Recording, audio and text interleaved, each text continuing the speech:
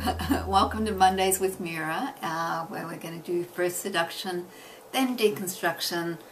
You're going to learn all sorts of things today, and we're going to look at a really fabulous book by Dashka Slater and illustrated by one of my favorites. Here we go, Nicoletta Ceccoli. She's awesome. I'm going to give you a quick peek at another book illustrated by her.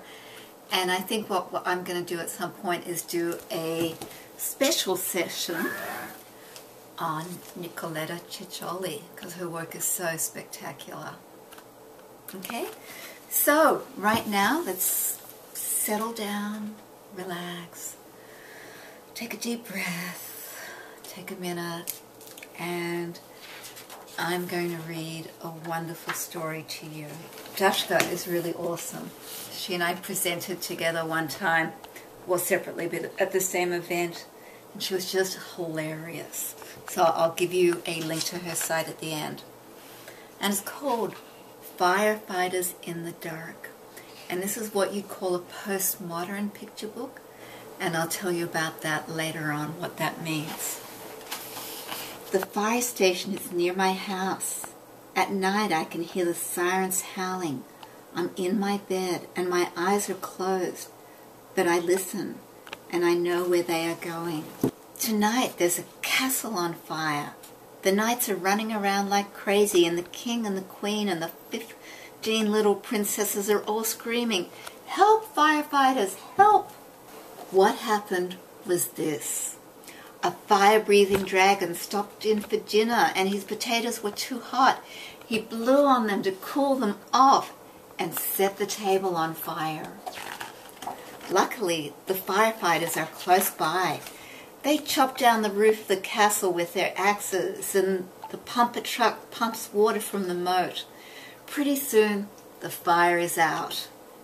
The 15 baby princesses go back to playing hide and seek, and the knights go riding off on their horses to tell the dragon that next time it can only have cold things to eat, like popsicles. It's quiet now. I hear the fire trucks come back to the station. The firefighters are getting out and taking off their boots. I love the firefighters. Their names are King, Penelope, Almondine, and Bruce. They can carry heavy hoses and ladders because they're as strong as tigers. They have yellow and black boots with black turnout coats and pants with yellow stripes. And they have helmets with visors they put down so smoke doesn't get in their eyes. They're not afraid of anything. When they get back to the fire station, they're very dirty from all the ash, and they have to take a bath. But as soon as they're in their tubs playing with bubbles, the alarm will ring again and they'll have to slide down the fire pole, still wet from their bath. Listen, did you hear that? I think I hear the sirens again, howling and howling. The dog down the street is howling too. The sirens sound far away this time. That's because the fire is all the way in Mexico. What happened was this. There's a garden there full of chili peppers, so hot that when you take a bite, your mouth feels like it's on fire. Well, there was a lady in her garden planting poppies, and she felt a little hungry, so she nibbled on a pepper. It was so hot, sparks flew from her tongue. The firefighters have to come and spray her face with water. Then they take their rakes and their shovels and rake up all the burning embers that fell out of her mouth. Those embers are fire seeds, and they grow into fire flowers. But the firefighters spray them with water until they disappear. The lady's so grateful. She gives them some poppies and zucchinis to take home. Almondine loves zucchini, and Bruce likes bananas. Penelope eats only peas, pasta, and pickles. King likes vegetables, so he's really strong. But toast is his favorite, with lots of jam. They'll be having breakfast soon after they sleep. Maybe I'll go and visit them in the morning. Once they give me a hat and a sticky badge, and once they gave me, They'll be having breakfast soon after they sleep. Maybe I'll go visit them in the morning. Once they gave me a hat and a sticky badge, and King let me sit in the back. Another time when I was sleeping, I heard their sirens, but it wasn't a fire. What happened was this. There was a little boy who was bouncing on his bed, bouncing and bouncing. He bounced so high he flew through the ceiling and into the sky. He was floating up with the stars saying, "Look at me." And his papa was saying, "Come down here right now, it's time for bed." So the firefighters came with their aerial ladder truck. The ladder went up and up, past the moon and Mars and Venus, up to Pluto, where the boy was floating. The boy said, "Did you see how high I jumped?" And Almondine said, "You can't be up on Pluto in pajamas. You need a spacesuit and some mittens." And so she carried him down the ladder and back to bed. Sometimes at night when I shut my eyes, I can hear the fire engine outside my window. Its motor goes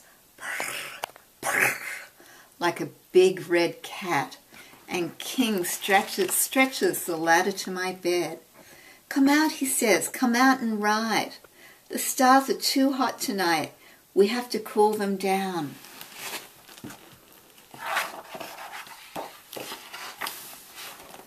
So we climb into the truck and drive into the sky. Me, King, Penelope, Almondine, and Bruce. The clouds are full of water, and we put them in our hoses and spray away the fires in the stars. The end.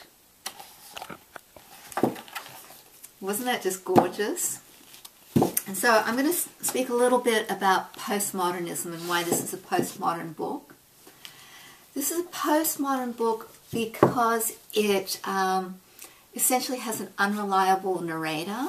You don't know it's ambiguous, so things are open to interpretation. Often postmodernism has irony, and this is not an ironic book. This is a very sort of incredibly sweet, fun, heartfelt book. But it takes you on all these multiple paths that you don't expect to go. And that's also a sign of postmodernism, where it just kind of messes with your head. It's not a straight, linear narrative. It just goes all over the place. There are multiple narratives that all happen. Often that will happen with multiple narrators, or it might feature an unreliable narrator. And in this book, we definitely have an unreliable narrator. That is the little girl who's the main character. And she, we start off, we think it's going to be a regular firefighter story. She lives near the firehouse. She hears the firehouse alarms going. Except, we go to a castle. And we're not expecting that. We don't think we're going to go to a castle. And time after time, we go to all these weird and wacky places. And it's really, I think it's another brilliant book. And I'm going to mostly try and share brilliant books with you, because they're the ones that really float my boat. And it's just a really rollicking, wild ride. And because the narrator is a kid, a really super imaginative kid that's not a predictable or reliable narrator. Narrator. That's just fabulous. You know, what an imagination, how whimsical, how childlike it is. And the illustrations are just as imaginative and just as wonderful. Here, Marge is zooming in on this one to show us just how adorable this creature is. See how the eyes are far apart? Things that represent beauty in Western culture are having far apart eyes, little noses, pouty mouths.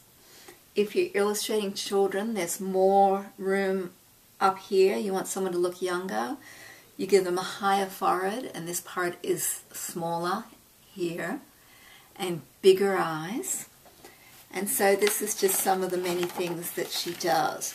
She's also got really sort of whack perspective, where things are leaning in and are really askew, things are not realistically colored, and all this just adds to the phenomenal charm and delightfulness of this fabulous book. So I just want to say congratulations, Dashka, on a brilliant book. Congratulations, Nicoletta, on fabulous illustrations. And I hope you pick up a copy. Check this out. Gorgeous. So I hope you enjoyed this book as much as I have. Oh, one last thing that I want to share with you. Part of what makes this book so fantastic is the way that it's written in present tense. So she says, "It's quiet now. I hear the fire trucks come back to the station. The fighters are getting out and taking off their boots. When they get back to the fire station, they're very dirty from all the ash and they have to take a bath." It's not when they got back to the fire station they were very dirty and they had to take a bath. It's that immediacy of the present tense. And that's hard to write. It's hard to write it really well. And Dashka did a great job. So thank you all. And that's it for Mondays with Mira. And next week I hope to show you another postmodern picture book to give you a little more depth about postmodernism. And if you look back, if you look at the Voices in the Park book, that's definitely postmodernism, because there is no one real truth.